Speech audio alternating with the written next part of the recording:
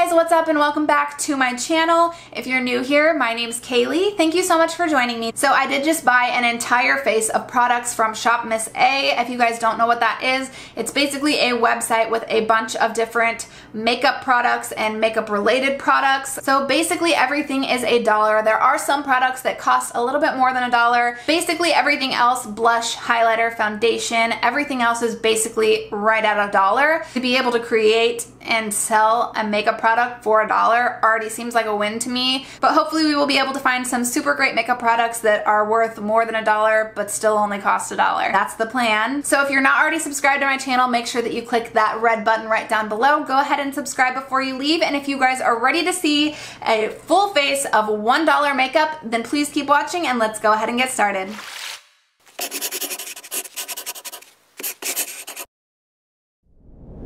Alright guys, as you can see, there is not a stitch of makeup on my face right now, as we are going to be doing an entire full face testing a ton of new products today. This is going to be a very first impressions video, so I'm just going to unwrap things as we need them. So we're going to be starting off with primer. I did get two primers here, so this is the Wonder Skin Poreless Primer and the Wonder Skin Perfecting Blur Primer. So this one, I could not tell in the pictures online, but this one has a bunch of glitter in it. So I think we're gonna go with this one. All right, oop, that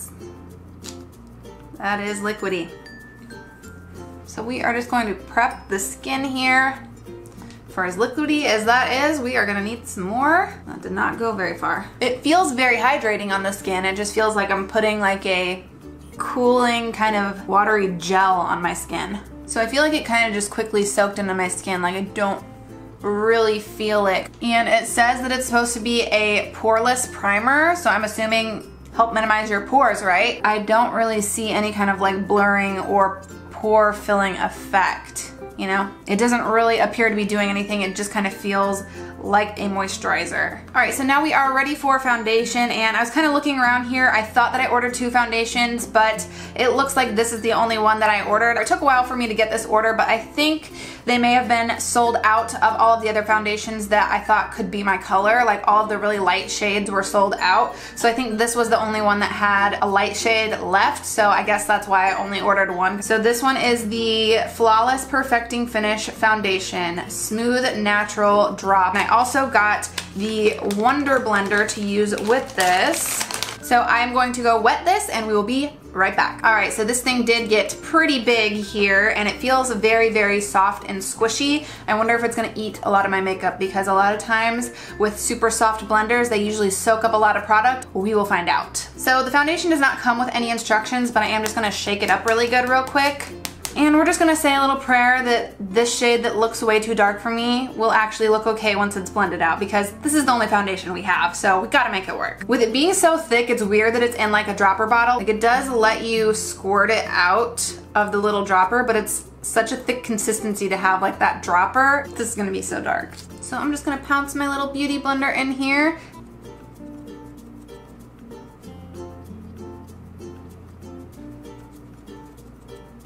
It seems like a very moussey texture. It might just be the way that this sponge is applying it. It's kind of got a weird smell to it. Not wild about the smell, but it feels super hydrating. Like you can see, it's not a super matte foundation. It said it was a natural finish. It feels very hydrating.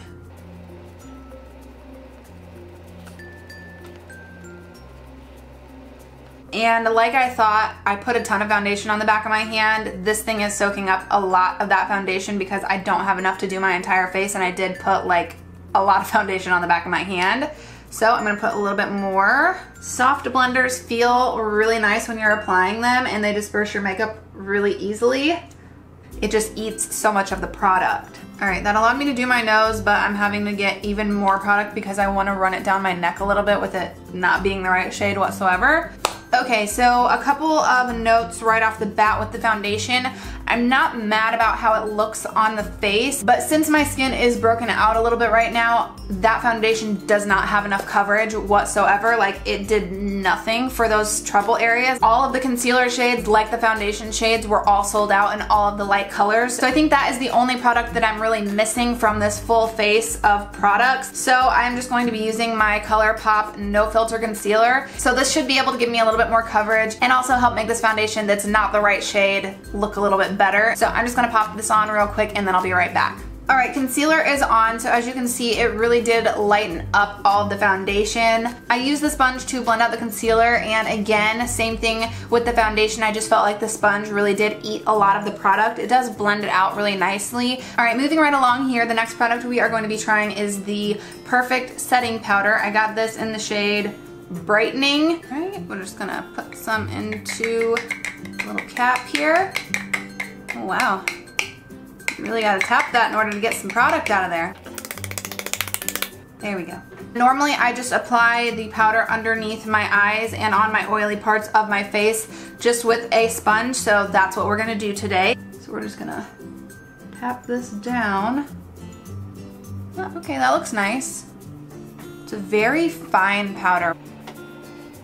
It could just kind of set down into all my pores, and it really did just kind of give me like a nice airbrushed look right under the eyes. I actually really like the powder. I think the powder looks very nice. Okay, this is the first product I've noticed that has a little cruelty-free bunny on it, so that's good. So this is the Perfect Finishing Pressed Powder, and I thought to set the rest of the face we would go into this powder, just set everything else. You know, I do wish that we could kind of leave that natural finish that that foundation gave, but I have such oily skin, I've got to set it down with a powder.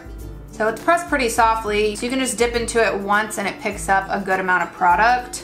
Okay, that did a nice job of setting everything down. My face doesn't feel any tackiness at all whatsoever. So this, I think, is okay. I am pretty excited to test the loose setting powder again with my regular foundation. All right, we are going to move on to bronzer. Oh man, how are you gonna do me like that? I just did my nails. All right, so this is the bronzer that we got to test out. This is a 2-in-1 bronzer highlighter. Most of the bronzers that I wanted to try were sold out. This was the lightest shade of bronzer that I could find. I didn't know that it was gonna be this foiled looking in the photos online. Like, it straight up looks like a highlighter. So this side definitely looks dark.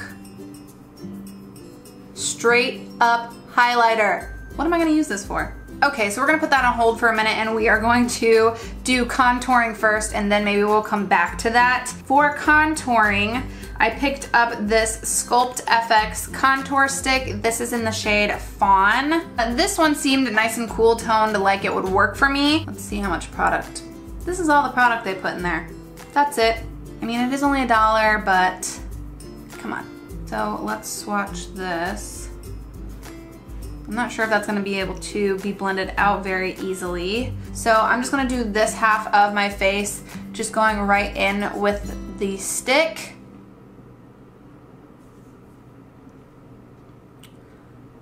Okay.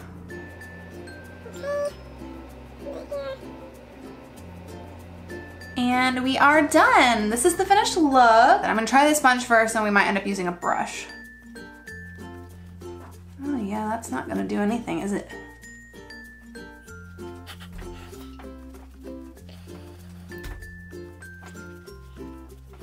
Do something!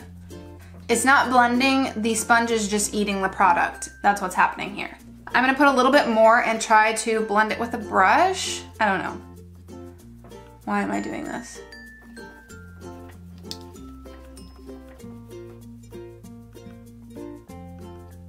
Okay, so the brush works better than the sponge. I'm just trying to make this work. So for this side of my face, I'm going to see if I can just pick it up like this and apply it that way.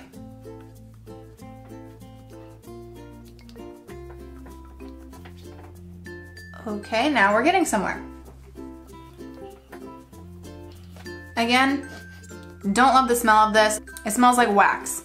So overall, this is a very cool toned contour stick. I think the color is nice. I just don't really love how it feels on the skin. It feels very waxy, it smells very waxy. It's not super easy to work with, as you saw. Now we're gonna go back to the highlighter bronzer, and we are going to try to keep our brush on the light side and apply this as a bronzer. Ooh. Okay, it picks up a good amount of product. Say a little prayer and go in. Why am I so nervous about this? Just do it. Just do it.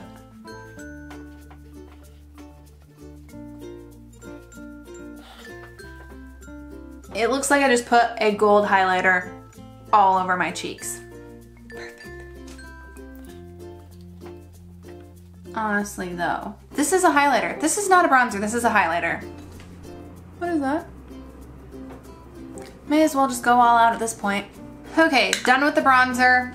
It's basically a highlighter. It's giving me a super glowy look. So maybe if you have dry skin and you like that super loomy looking fresh skin, maybe you will like this. I don't know. Somebody out there's gotta like this. All right, next thing we are going to try is the Lumi Radiant Blush. Yay, we get to put another luminous product on our skin. Why did I do this to myself? So this is the blush right here. It looks like a very pinky red iridescent blush. This is in the shade Ravish. We're just gonna go with it.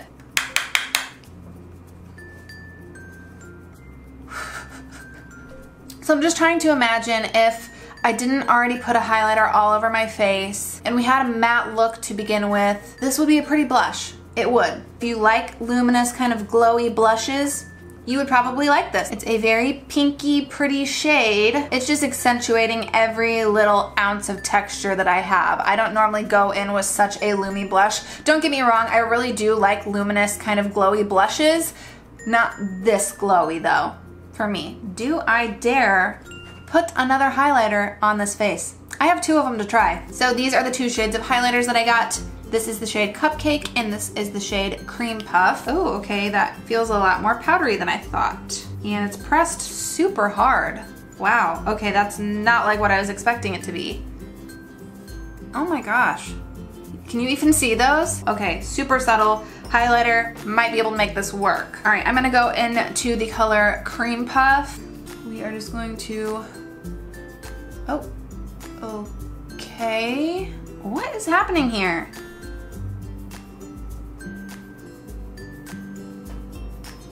This is actually so pretty. Like, are you kidding me? It feels so chalky.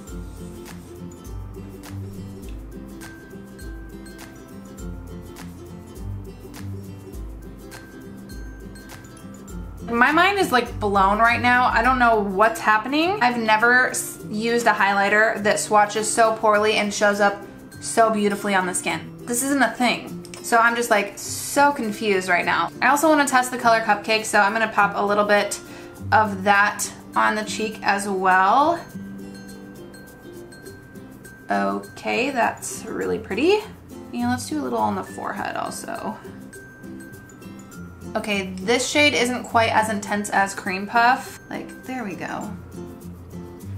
Should we move on? I think we should move on. So, to make up for me having a lack of other products and shades and things, I have 3 brow products to try. First, we have the Sculpting Brow Pencil. Triangular kind of shape, kind of like the Anastasia Brow Definer. This is in the shade Dark Brown.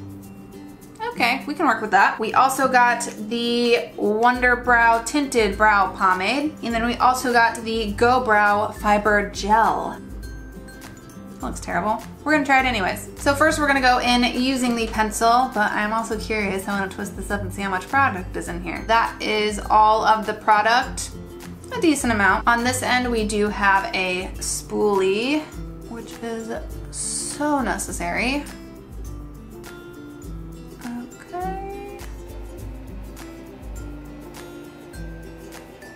So I'm basically just gonna do like a nice little outline here. This color is actually like perfect for me, which never happens. Okay, so we've got the brows outlined now. I don't want to speak too soon, but I think that this is a pretty good brow pencil. Pretty easy to apply. Like, I don't really have any major issues with this thing. This is great. So let's go ahead and move on to the brow pomade. Okay.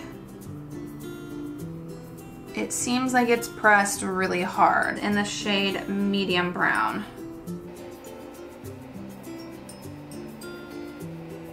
Okay, the brow pomade seems all right. It's not like the Anastasia pomade. It is a different consistency and it definitely applies differently, but it does the job. So the last product we have to test is the Go Brow, which is the fiber gel. Why is this called fiber gel? Are there fibers in this? Ooh, I think there are fibers in it. Ooh, that's weird.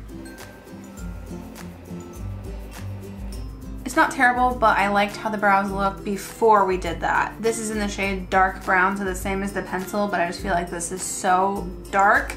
It makes my brows almost look black. I would have much rather just use like a clear brow gel. This is probably just meant to be used by itself. Maybe just as like a really quick kind of fill in your brows. So I'm gonna have to try it again in the future by itself, but with the pencil and everything, I think it's a little bit too much. I got some eyeshadow to try. This is how it came. These are all the eyeshadows, and then this is the palette that it comes to put the shades into. So unfortunately, this shade did come broken. The little Z palette with the 9 shades. I believe this was on sale for $10. I want to say normally it's like $25, which kind of seems crazy, but I do like the idea that this is a magnetic palette and that you can pop the shades in whatever order you want. And this is cool that you can bend the mirror all the way back. So there is a good amount of pigmentation when you swatch them, so that is a good sign. Swatching this blue shade. Ooh, oh, look at that. It happened. It finally happened. So I'm not sure if I mentioned it yet, but this is the I'm a Beach eyeshadow kit. All right, so I've got my ColourPop concealer on as our eyeshadow base, and we are just going to start off with this mustardy shade right here. Just tapping this on. This is gonna be our transition shade. Okay, so that shade is all blended out. I have to say I'm pretty impressed with the pigmentation here so far. It looks really, really nice. Next, we're gonna go into this kind of medium brown shade here and just darken up the crease a little bit more. So again, nice and pigmented, blends really easily. So far, I am impressed. For the lid, I think I wanna use the pink and the blue shade. So I think we're going to do like this on the inner portion of the lid and then this on the outer portion of the lid. And I'm just gonna try to apply it with my finger. It's a really pretty light champagne pink shade. And now let's do the blue. That blue is so pretty.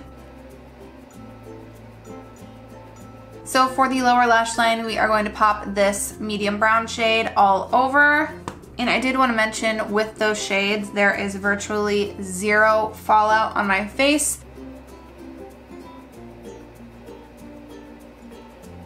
I'm gonna also take a little bit of that mustardy shade, and then I also want to go into this tealy blue shade.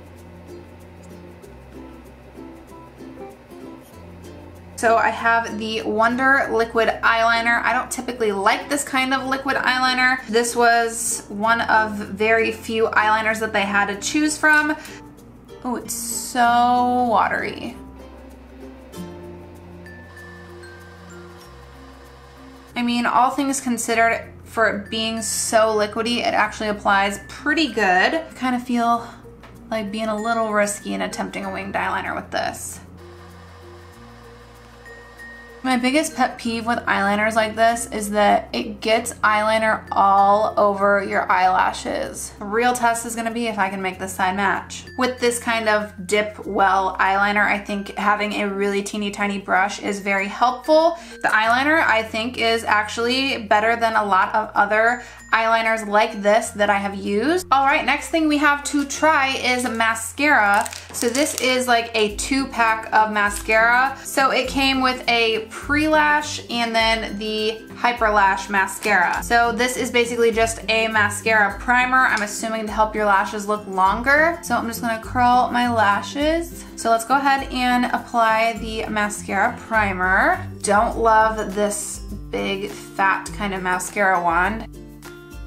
I wonder what makes this a primer. If it's just gonna make my lashes long, or separated or what? It'd be nice if this mascara primer came with some kind of instructions. I'm just gonna apply it thin coat like a normal mascara, let it dry, and then we'll do the mascara. Oh no. Okay, this mascara primer is very wet feeling still. So we'll take this second to figure out what lip product we're gonna use because I bought 4 of them. I got 2 Wonder Matte Liquid Lipsticks. I also got a nude creamy matte lipstick, and then I got a matte lipstick, that's all it says.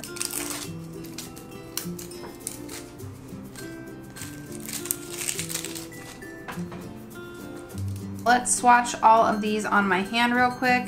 This is the color 2, a super bright fuchsia pink. Okay, I don't think we're gonna go with that one. How do you open this? Oh, okay.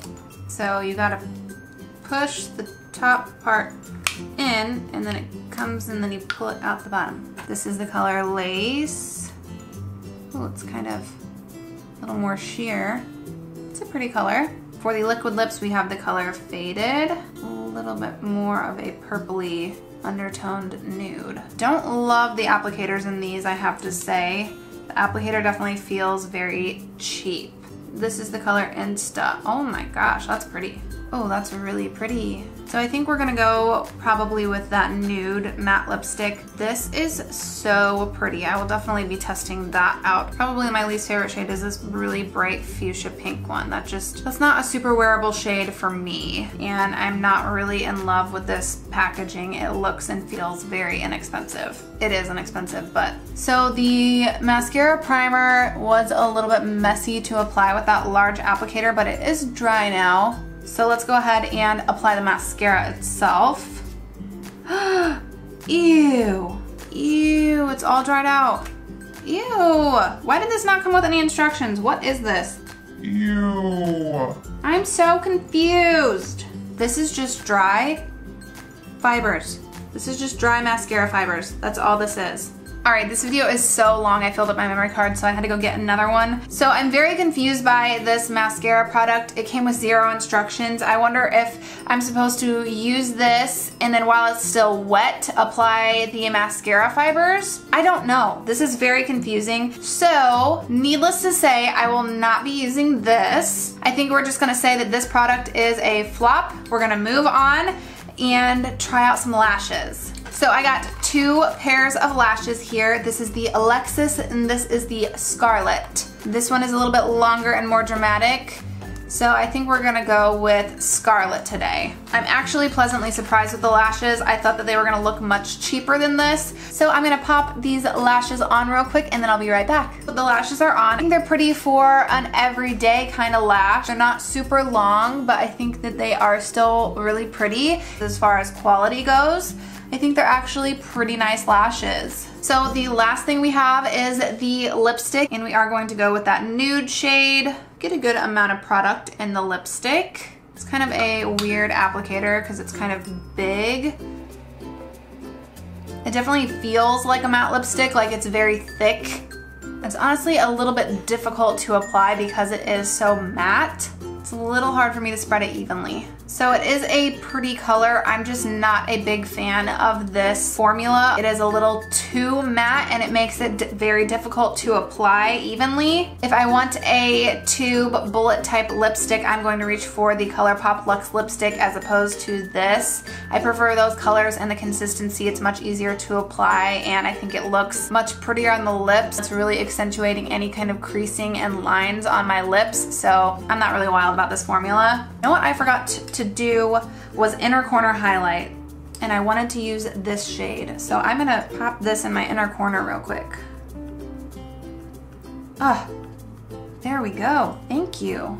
How could I forget you? All right guys, so that is everything. We did try an entire full face of $1 makeup products. Honestly, I'm kind of impressed with how good my makeup looks. We're not gonna talk about every single product that we used because you guys don't wanna be here all day. I don't wanna be here all day. Let's just talk about what was good and what was bad. So I was actually really pleasantly surprised with this highlighter. I'm still trying to wrap my head around the fact that swatching it and putting it on the back of my hand, You can't even see it, but when you apply it with a brush, I mean, look at this highlight. If you like a pinker highlight, I think the shade Cupcake is pretty as well. It's definitely not as intense as the shade Cream Puff, so I think that these little Wonder Baked highlighters are really nice. Another thing that I was really impressed with was the Perfect Setting Powder. I still think that my face, my under eye area, I think it looks really beautiful, and I'm definitely looking forward to trying this out with my regular foundations. Another winner for me was the brow pencil. It's a little bit bigger. The shape of this pencil is a little bit tricky to get used to, but I've used this shape before. Yeah, I feel like I could do my brows super quick on just an everyday basis just using this pencil. Another product I think is really nice are the eyelashes. I would say that these are definitely in line with the same quality as our Dell lashes, which I love and I use all the time. I think that these we have on Scarlett. I think that they are really nice for like an everyday type lash. Really pretty. The last thing that I think was really good was the eyeshadow palette. So with the exception of this one coming broken, aside from that, I like the size of the palette. I like that it's magnetic so you can put the colors in whatever order you want them. I think that the shades are very pigmented and very easy to blend. I think that this is a really nice eyeshadow palette, and I would say that it's definitely worth the sale price of $10. I don't know if I would pay $25 for it at the normal retail price. They have these palettes in a lot of different colors as well, so even if this one isn't really your cup of tea, they do have other palettes available. So those are the standout good products from this review. I would say the worst products that we used are probably the primers. I just didn't really notice them